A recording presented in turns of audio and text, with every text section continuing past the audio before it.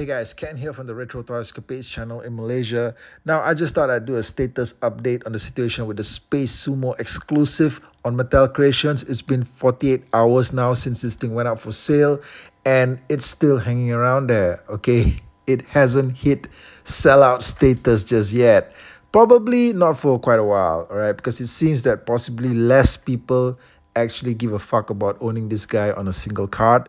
Now, something interesting is the fact that the SPACE SUMO is no longer on the main Mattel Creations menu page. It's like if you went into the site, he's no longer the star of the page, all right? Just 48 hours ago, he was like the hottest ticket, all right? Like build up as the best possible piece that you could purchase from the website. He had his own countdown clock, the whole deal, all right?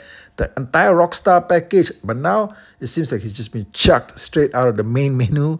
You actually have to go deeper into the Motu collectors section, and then you're going to find him in there. He's still in there though, all right? Still available for purchase. Now, normally stuff like this just wouldn't be worth the coverage, but I thought it was interesting to point out that this is one of the first times in a really long time that, probably never, okay, it's never happened prior to this, that I've seen a Motu Origins related exclusive, a single carded exclusive that's going for probably like the measly price of just $18 in comparison to everything else. Yeah, just $18. $18 is like what you pay for a standard retail figure. Okay, but now they're offering you an exclusive at roughly about the same price. And it's kind of strange to still see it available for purchase more than 48 hours later. Okay, that's never happened before. Okay, everything else has just been like an instant sellout. Camo Khan, like 30 minutes, stuff like that. And there's also been some other guys before that that sold out in like 3 minutes. But SPACE SUMO is in a bit of a difficult position, I think. At the same time that all this is going down, he's also available at the Target website for like half price, okay, from its original price. He's offered in this 3-pack, the Rulers of the Sun 3-pack with a redecoed pig head and a Sunman with an alternate head. This whole set is going for like 50% off. So for just like a couple of bucks more, you could have what is essentially the same SPACE SUMO figure with a bunch of other guys too as well, in a nice 3-pack set. Okay, so it's kind of weird that Mattel decided to also offer a single carded SPACE SUMO at roughly around the same time. Well, maybe about, give or take a couple of months, but, generally in the vicinity of the same range of time, SPACE SUMO is being reoffered again. Look, the fact that you're getting another SPACE SUMO figure just, months apart is just a little bit too soon, okay? However you slice it.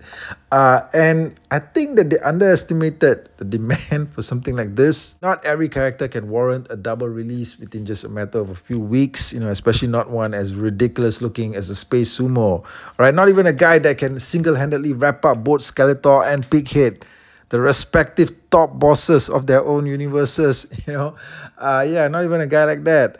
So apparently there's going to be quite a bunch of this guy hanging around at the site well past Christmas and probably even the New Year's. So I think that, if any of you guys probably have some excess cash lying around after the holidays, it could be a good time to revisit this figure. And like I mentioned in my earlier video from a couple of days ago, I've got zero interest in picking this guy up personally, but I do want that Rulers of the Sun 3-pack, okay, the one that's on clearance right now at Target. But Target apparently only ships to US residential zip codes, so that's pretty fucked up for, fans all across the world who want to take advantage of that particular sale.